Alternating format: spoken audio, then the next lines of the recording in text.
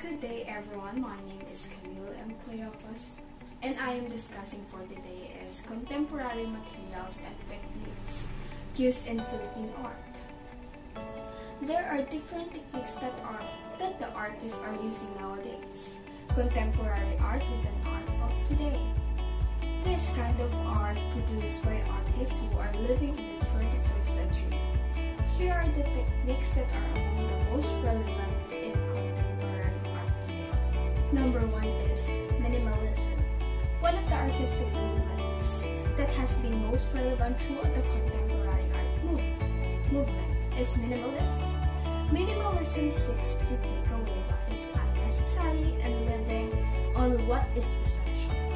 Minimalism or minimalists are art that can be seen as extending the abstract ideas that art should have its own reality and not be an imitation of something other than.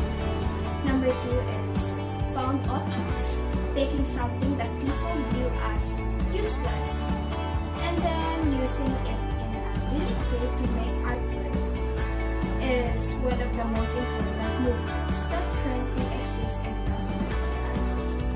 The idea is that things that can be often viewed as junk are more valuable than they are. Everything you find can be used to tell a story or to create new diverse perspectives that we are looking for when we are on an art exhibition. It is an art found object that you can be seen anywhere.